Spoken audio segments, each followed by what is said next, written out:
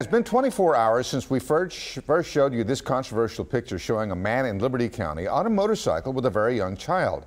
And we tracked the case closely, reporting his arrest last night at 10, noting that he was not arrested for whatever happened on that motorcycle. Now, the photo itself has gone viral, and it still has a lot of people talking and debating. Our Jake Reiner is live where things stand tonight. Jake?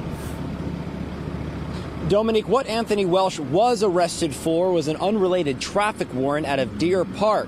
And tonight, we just heard from police that he was released this morning. And as of right now, Liberty County is working on building that case against him involving the motorcycle incident.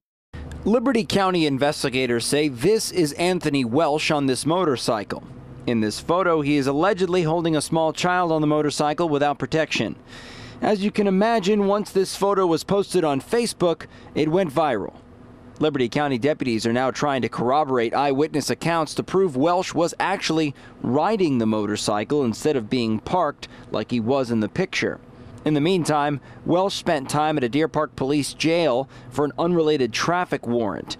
Police say he did not need to bond out, but he did pay a fine.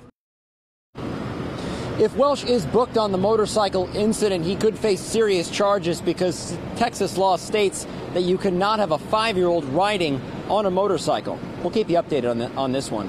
Reporting live, I'm Jake Reiner, KPRC Channel 2 News. Thank you, Jake. We mentioned this last night, but it certainly bears repeating. This is happening more and more in this social media age. People posting pictures of things that they believe are wrong.